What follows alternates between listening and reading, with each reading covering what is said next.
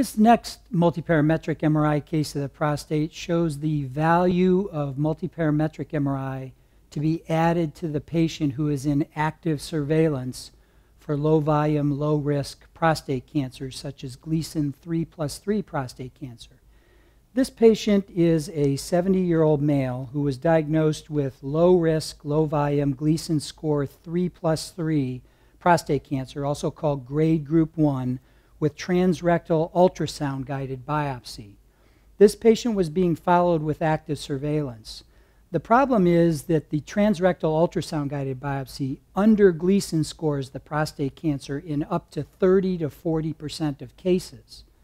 An MRI was obtained in this patient because the PSA was going up very rapidly and had recently reached a level of 6.0.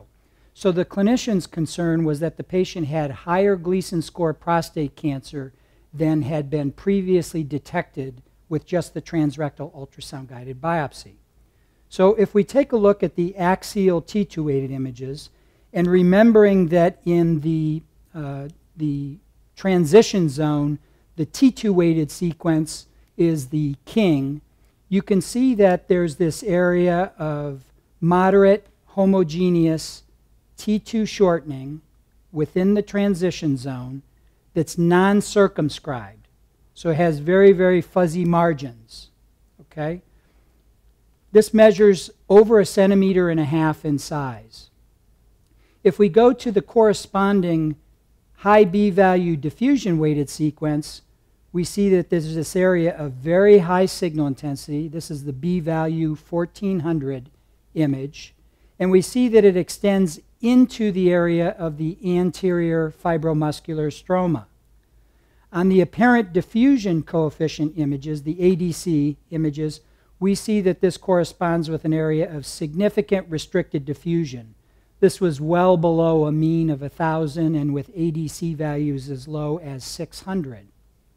If we look at the corresponding dynamic contrast enhanced imaging, we see on the color overlay in this same area that there's an area of rapid washout and rapid plateau pattern of dynamic gadolinium contrast enhancement. So based on the T2 weighted sequence dominating within the transition zone, this is a PI-RADS 5 lesion because it measures over 1.5 centimeters in size. We did not see any evidence of direct extraprostatic extension, seminal vesicle invasion, pelvic lymphadenopathy, or osseous metastatic disease within the pelvis, so that overall this suggested a clinical TNM stage of T2C.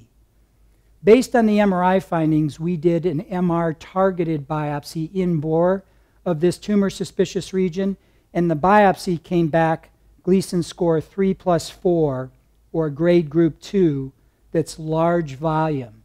This completely alters the management of this patient. This goes from somebody that's being managed happily with active surveillance, thinking that they don't have clinically significant prostate cancer, to someone who has pattern 4 disease in their prostate cancer and needs definitive therapy.